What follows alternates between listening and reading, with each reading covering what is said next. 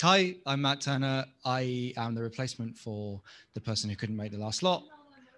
I am a last minute second rate stand-in. I got a phone call at like 11:30 last night, so this is not great.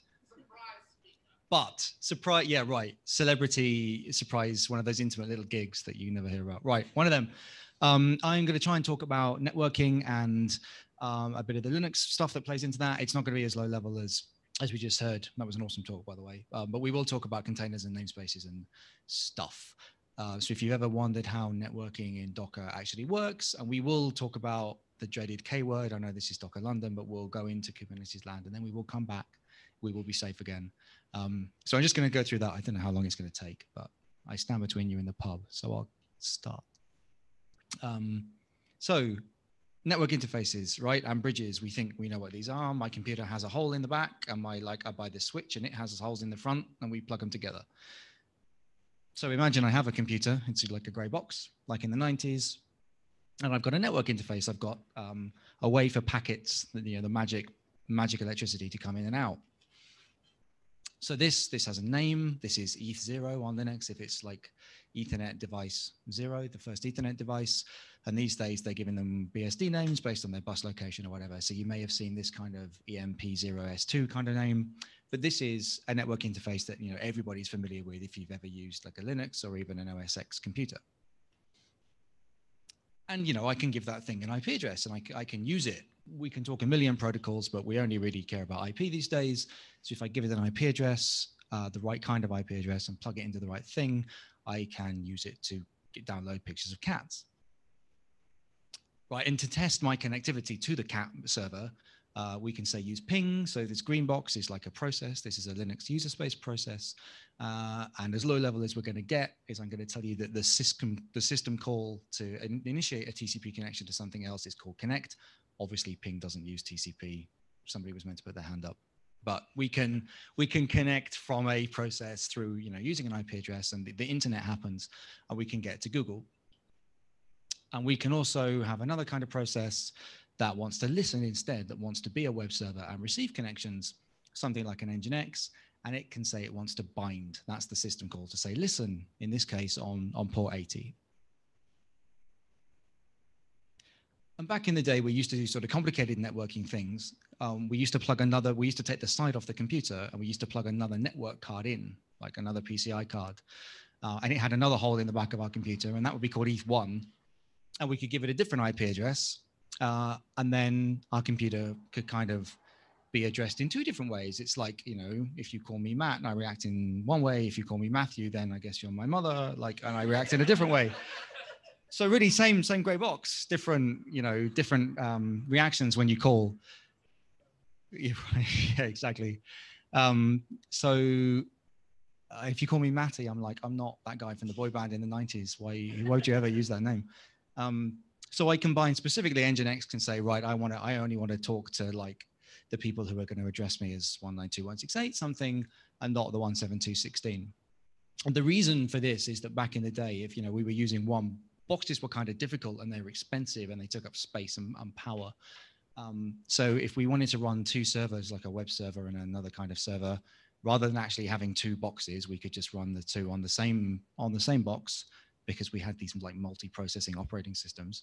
And it was often easier for security reasons and firewalling rules and whatever, traffic management, to just literally give them each their own PCI card and their own actual physical wire. So we could do things like this, but it's a bit old school. And yeah, indeed, Nginx could just say it wanted to listen on the other address, and get packets down the other wire instead. But what actually is this ETH0 thing? Let's turn that arrow into a... You're making me seasick. Let's... can you play the Crabulon song? So ETH0 was maybe an interface card, right? So maybe an Intel 1, E1000 is a type of Intel gigabit Ethernet card. I'm going to draw it bigger because there's stuff to it. So this ETH0, when you do an ifconfig or an IP linked list or one of these software commands that looks over the list of interfaces in your system, you would see ETH0, but that really is kind of a piece of software. That's something that the kernel cooks up. And in this case, it's representing like an actual piece of silicon and plastic that I can plug a wire into. And really, this is made of the hardware, the bit that's hard that I can touch, and a bunch of software, right? The driver, and then all of the shit in the Linux kernel that we talked about, the TCP stack and NC and all that kind of stuff. And actually, in the middle, anything that sits between the hardware and the software is called the firmware, because firm is like halfway between hard and soft. But a lot of this is a figment actually of the software's imagination, and the fact that, no, honestly, that's why firmware is called firmware. The fact that you can give this thing an IP address is actually a function of the fact that from sort of driver up, there's a whole load of common code in Linux that deals with IP and probably even Ethernet and TCP to be able to listen to certain ports and whatever else.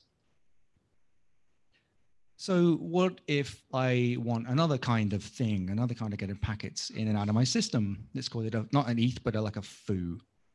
This one's coming from sort of the outside world, as if we actually have to have some copper to bring our packets down. But what if it was just a complete figment of our imagination? What if it was software all the way down?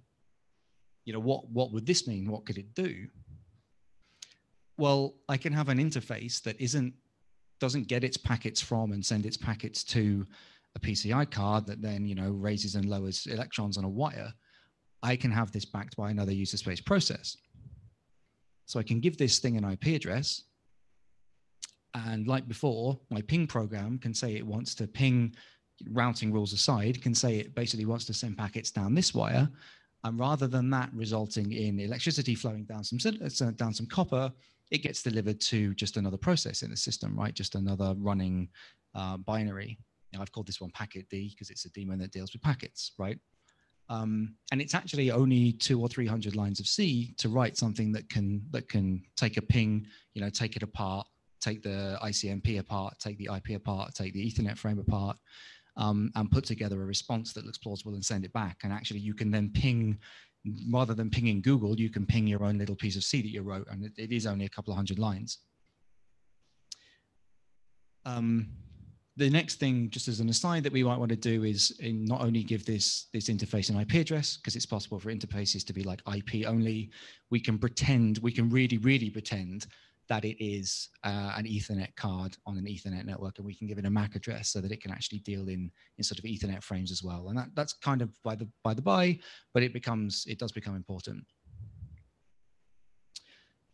So like I could take this machine and I could take the wire that comes out of here, and I could, you know, plug it into a switch and it would go click.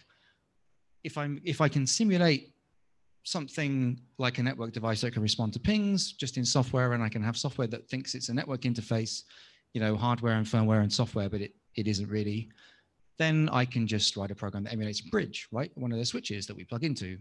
And indeed, there's a thing in the Linux kernel called the Linux bridge.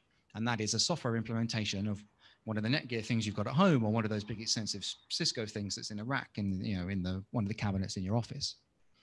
And when I've got that bridge, I can plug my two interfaces into it.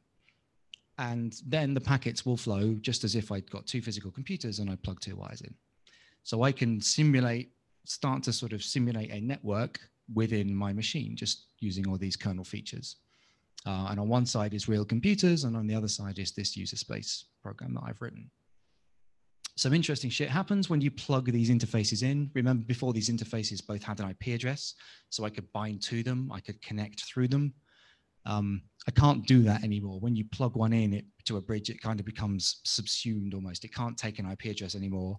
I can't bind to it or connect through it because it's plugged into a bridge, right? It's not kind of available for use. Only the sort of dangling arrows in my machine are IP addresses like interfaces I can see if I do an IF config.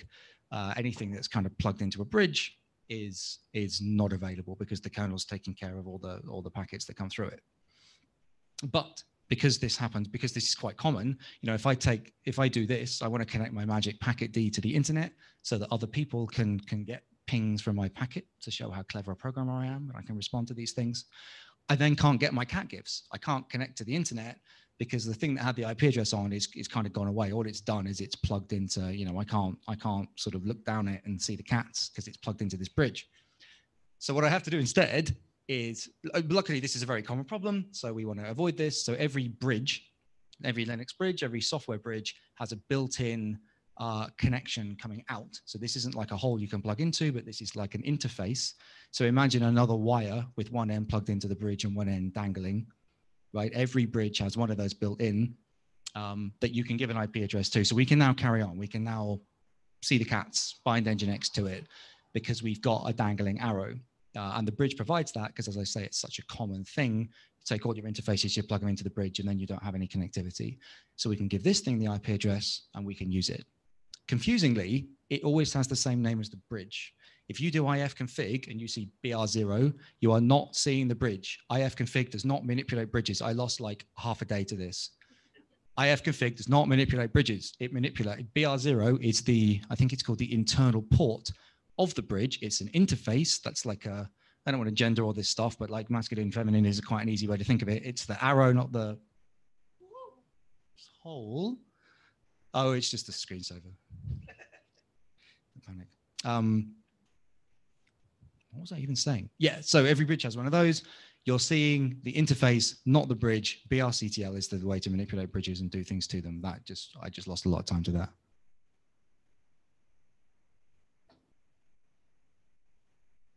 So packet D was a bit boring. What can we use to back this interface? What can we use to pull packets in and out of this thing that might be a little bit more interesting? Well, it turns out there's a user space process. There's a piece of software you can download called QEMU. And QEMU emulates an entire other machine. It's just a user space process. You can compile it yourself and do /QEMU. But QEMU is, I've spoiled it now. QEMU is an emulator. So we can get a bit meta, and actually, you know, QEMU is going to respond to packets, going to respond to network traffic in all kinds of interesting ways, because it can emulate a whole system, and I can install an operating system on it and a whole bunch of other software. And it gets a bit meta where, you know, this thing's being backed by a process that's actually some emulation code pretending to be an E1000, pretending to have an interface, pretending to have an IP address, but it does all work. And this gets, I mean, this is just your basic 80s virtualization, right? Hypervisation, para-virtualization gets like super complicated. No, I won't go there because this is a little bit old. So we can do this and it works, but VMs are clunky, right? We don't like VMs. They have all kinds of problems. So Docker London, what if I had another couple of these user space processes and I wanted to kind of connect them into this bridge? I wanted to pretend, I wanted them to be like a little VM full of stuff. And I wanted them to be separate from the host, to have their own IP address and to kind of plug in and interact with my little virtual network. I need some kind of box to put them in. Let's make that box orange. So that box is a container, right? And this is basically, and we'll go into how, but this is basically what a container does. It ring fences the networking of these two processes here. So the other part of the thing we need is, remember I said before, you know, this is a real interface. It's backed by the software is talking to silicon to do stuff. The one before, you know, the arrow that came out was part of the switch. And I said, imagine that was a wire that was already plugged into the switch at one end and I could sort of dangle it around at the other. Imagine if I could just magic up two of these interfaces like a dangling wire with, you know, with both ends unplugged, and I can do what I want with them. Well, I can, and that's a thing in Linux called a VETH pair, a VE, virtual Ethernet pair. So these things, you make two interfaces and they always come in pairs. So you always get a 0 and a 1, and they've got a virtual wire between them. So anything you send in here comes out here and vice versa. If I made another VETH pair, I get 2 and 3. They have to come in pairs. So what I can do is I can give them IP addresses. I can plug one end into the bridge, and on this other end is dangling, right? So it can take an IP, it can be used, but it can only be used by things outside of this orange box, because this orange box is a boundary, it's a network boundary. But I can, with a magical syscall, dangle it inside the box, and then these two can use it. So now the host, if you want, the machine, has this IP address, and BR0 is the place the default route's going to go, right? That's the interface it uses to connect to the internet. And then inside the box, the thing has a different IP, because the VETH1 is the interface it's going to use to connect to the internet. This is where you're in your default route, and all traffic comes in and out through that. And then to be super sneaky, we can rename that interface to ETH0, and the name won't clash because it's inside the box and the box isolates everything. Rename it to ETH0. So then if you exec into a container, right, or you've ever done Docker run Alpine, Docker run BusyBox, you do ifconfig, you see ETH0. It looks like you've got an ETH0, but it's not this ETH0. And it's not the thing that your host is using to connect to the internet. It's actually one end of a VEF pair. So that's, in a nutshell, kind of how Docker connects things to the internet. And I can have multiple of these orange boxes, and I make multiple VEF pairs, plug them all into the bridge, and that is on a single host, kind of how Docker does things. Oh, and you can replace the VEF pair with one of those host ports for, internal ports for performance reasons. So I'll just expand a bit while I'm here on what containers are, and I think this will segue nicely into actually what the other two people talked about. I'm good. What is a container? So we've talked about the orange box that's now pink, because I put these slides together in a meeting, which is this network boundary. It's called a namespace. So it's this network namespace. FreeBSD is pretty cool. FreeBSD is pretty cool. Plan 9's a better operating system.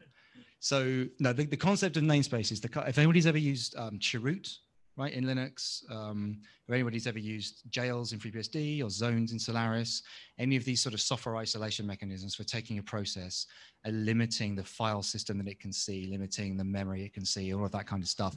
Even, if a process runs with a different user ID to another process, there's files you can't read, there's memory pages you can't map, there's shit you can't do. So the idea of Plan 9 had this idea of everything being kind of namespaced in this way and being strongly isolated. And it took it to a magical extreme, and it was quite hard to use. But Linux has sort of inherited that. And network, so this pink box is the network namespace that isolates networks. But a container isn't a thing, right? Nowhere really in the kernel source code will you find the word container. It's not a first-class thing. There isn't a system call that says, make me a container. What there is a system call that says, make me a new network namespace, isolate a part of the network, please. And you can also isolate 5 other things. So there are 5 other namespaces in a Linux system. We can also isolate, as we've seen, the PID namespace, right? So when I'm running in this container and I run PS, if I've got a shell in here and I run PS, I can see the Nginx from my Nginx container, but I can't see anything else. I can't see anything in another container, and I can't see anything outside on the host. And we also isolate UTS, which is basically the host name for the system. So this can have a different host name.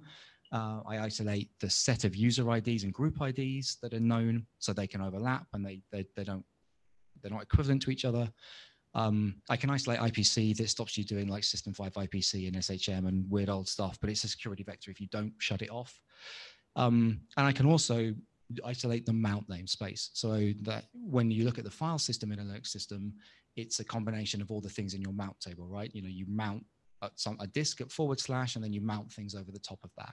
So if you've got a different table, then when you do an ls somewhere on the disk, you're going to see different things. It's like, imagine Chroot on steroids, basically. And if you think about it, a container has to have this mount namespace because it's running from a container image. So this process here has to see a different disk to the host, because it might be running, it might be running from Alpine or whatever. It might be running even from scratch. It might be running a completely different user space, a completely different operating system. So the mount space namespace kind of has to exist, and that's how you like Chroot into the container namespace, and the container image, sorry. And then the rest of them are very much a best practice, and we've talked about why you might actually want to tear this down and not have a PID namespace or not have a user namespace, so that you can interact with things from the wider host. But by and large, every container has all 6 of these barriers up. It also has a mechanism I haven't shown called C groups, which are like hardware isolation. If this is software isolation, you run these things in a C group and they stop you using too many CPU cycles, allocating too much RAM, using too much network bandwidth. So the dreaded K word, Kubernetes. If anybody's used Kubernetes, they have this concept of a pod. That's like when you do Docker run, you run a container. In Kubernetes, you do kubectl run and you run a pod. That's the minimum unit of stuff that you can get running. So a pod can be one container. I'm trying to not say container because I've had too many beers and it's going to go wrong for me and for you. But a pod can comprise more than one container if you want it to. But it's not just 2 containers that happen to be started together. It's a Kubernetes pod is 2 containers that are more tightly coupled than that. They share some of these namespaces. So actually a Kubernetes pod, say an Nginx pod made of an Nginx container and a proxy container, they each have their own mount namespace. They have to, because they're running from different images. This process and this process have to see different file systems. They, up until recently, had separate PID namespaces, so they couldn't see each other's processes, but that has changed. But they had the same UTS namespace. So one pod, just like a container, thinks it has a host name, one of those random sort of 10-character strings. And both of these things, if you had a shell in either of those, if either of these processes made the right syscall, they would see the same host name. Not the host name out here, but they would see the same as each other because they're in this one UTS namespace. Same with user IDs, same with their ability to system 5 fuck with each other, and same with their network namespace. And as I said, recently, PID namespace is now being, you can opt in. It's a security risk because if you can see each other's processes, you can signal them. And you can also, through a very obvious side channel, read the other one's disk. So you can break into from one mount namespace into another if you can see the PID namespace. So it's optional and it's off by default, but it often makes a lot of sense. So this network namespace, as I said, all of these isolate various things. They're maybe not that interesting. But the network one, we've already said, this ETH0 interface is not the same as the ETH0 interface in another container. They're all actually one end of a VEF pair, and they're all plugged into a bridge. And that's how all the containers talk to each other, and they talk to the internet because the actual host's physical PCI card is plugged into the bridge as well. But it also isolates sockets, Unix domain sockets, listen sockets, any of that kind of stuff. You have your own loopback interface, so these things can talk to each other over loopback, but that's not the same loopback as another container. So you can use that as a sort of secure messaging channel. It isolates the root table, which is interesting, and it isolates the IP tables rules. So I can set up an IP tables rule. If I have the correct privileges, I can set up an IP tables rule. Any of these things can issue the right calls to set up an IP tables rule, and it will only apply within this namespace, within this pink box. So it'll apply to both of these containers, but no others. So the interesting use for this is what's called the sidecar pattern in Kubernetes. So I might say have an Nginx web server and then have an HTTP proxy like Nginx, or like in this case, Envoy, and it will sit alongside the Nginx container. It's a separate container, built by a different person, different image, but they're seeing the one network interface and they're sharing IP tables rules, which means that if Nginx listens on port 8080, Envoy can arrange it such that it intercepts all the traffic. So any traffic coming in on ETH0, Nginx is bound to 8080 TCP on ETH0, but with some IP tables rules, we can say, you know what, I want to intercept that first. I want it to come through me, and then I'll fire it back at loopback, and hey, Nginx, fuck you, you can pick it up from loopback later. And that's what it does. And this is a blanket TCP rule, right? This is like a, IP tables -F, IP tables fuck you, I want all the traffic, right? It's really a brutal rule, and it would take your host down, and it's a very dangerous thing to be able to do. But if you isolate it within this network namespace, within this pod, it does basically exactly what you want. And this is how the sidecar pattern works for service meshes. If you've heard of Linkerd or Istio or Console Connect, this is how they're able to do this. Transparently, I might say. So obviously Nginx could always know that it's got to get traffic to and from this thing, but it can just bind to 8080 and expect things to work. And your proxy can transparently get the traffic if it's able to set up do the privileged operations to set up these fairly brutal IP tables rules. So how does that work? Very briefly, well, as I said, there's no such thing as a container. We don't make a system call to say, I want a container, please. What Docker actually does when you say Docker run is it says, hey, I want a network namespace. And then it says, I want an IPC namespace, and then a user namespace. So it builds most of these namespaces, and then it can start running things inside them. Because remember, every container needs its own mount namespace. So we get this far, and then we make another mount namespace, because that's the last thing in running a container. And we untar, a Docker image, a container image into it, and we run the entry point.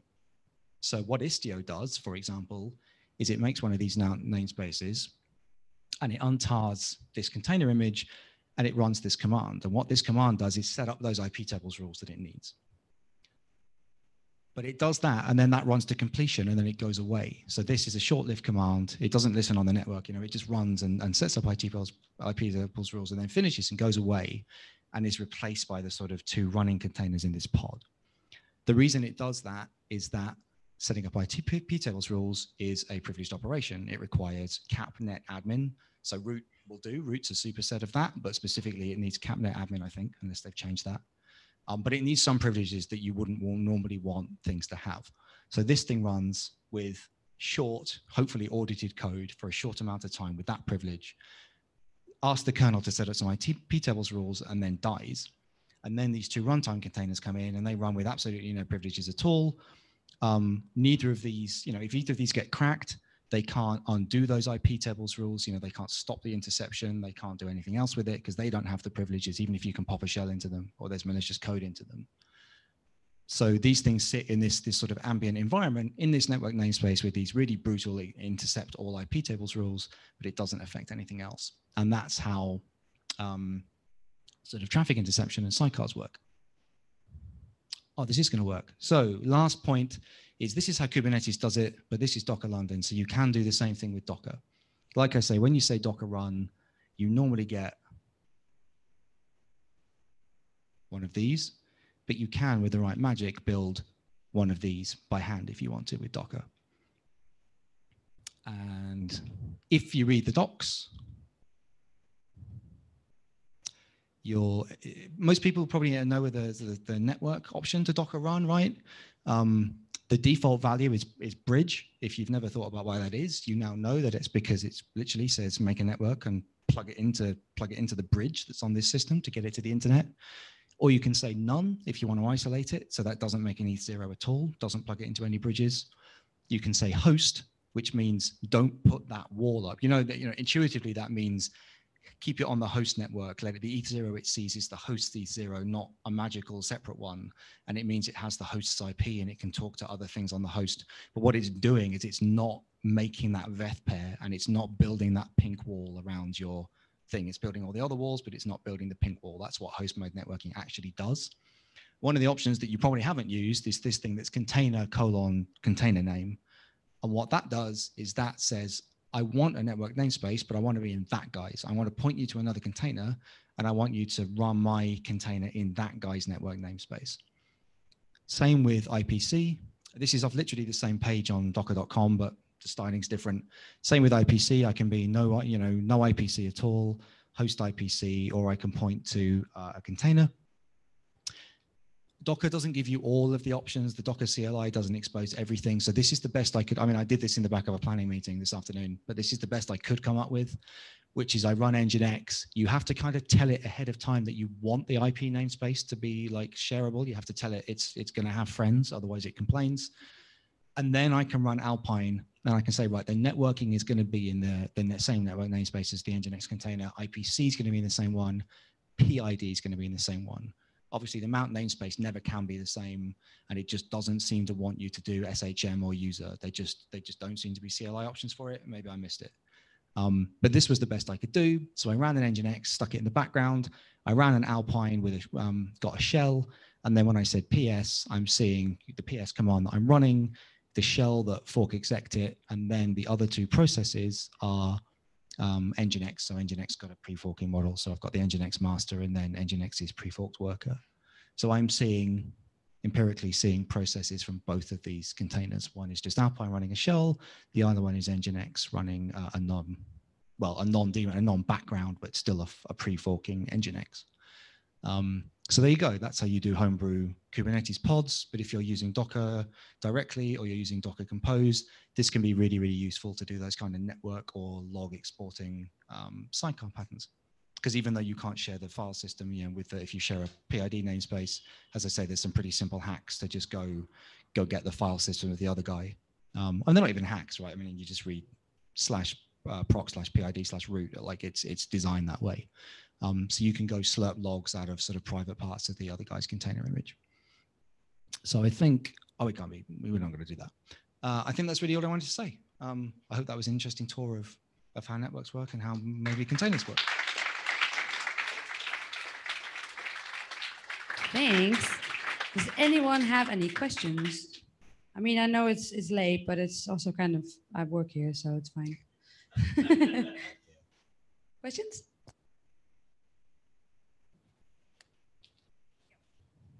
Yeah, thanks for the talk. I'm just wondering the last part. So is this what Docker Compose does when you start out a few containers and connect them together? No, they're separate. They're separate containers. They have all of those namespace barriers up. What Docker Compose does is basically give you a nice way to start a lot of them. So if you remember that diagram where I had like the bridge and then just one container, what you probably want to do is run several and plug them all into the same bridge so they can, they're a set of microservices. The front end can take traffic from the internet and then they can talk to each other. You could do that with a set of successive Docker run commands in like a batch file, but Docker Compose, SRE is YAML, right? So Docker Compose basically gives you a YAML way of doing that because no, but it's declarative.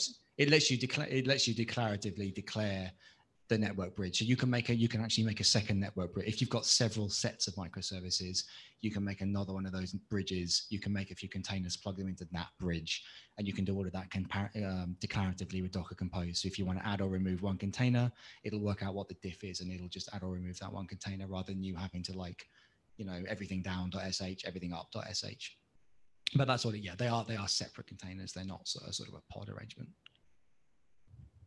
Cool. Any other questions? Speak now or forever hold your silence. I'm going to edit that out.